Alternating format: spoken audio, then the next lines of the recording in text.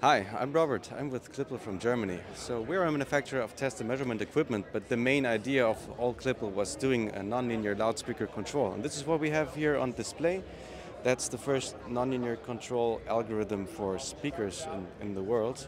So, and this has a lot of advantages. So a speaker is a highly nonlinear system. It produces a lot of distortion, and we have a full model of the speaker. We have a digital twin just on this chip, or any other chip. It's basically just code. And just from measuring voltage and current that's going into the speaker, we can correct for the distortion. We can make sure that the speaker is protected. So I can just give you a quick demo here. So we have a closed speaker system here on display. This one, like the natural response is pretty boring actually. It doesn't give you any bass.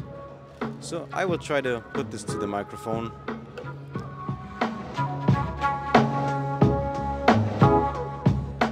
So we can just use a classic EQ to boost the bass to get a better bass sensation, but something happens then.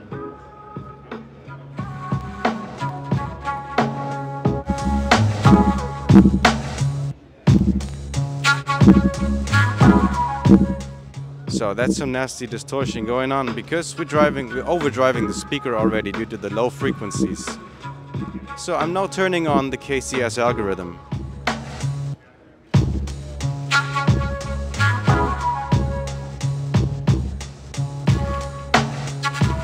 So we got some really good bass now, undistorted, and here we can make sure that the voice call displacement, which is synthesized just based on voltage and current, stays within the displacement limits that we set for this speaker.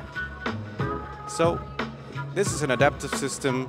If temperature changes, the speaker is getting older, no problem, we all got it. Thank you.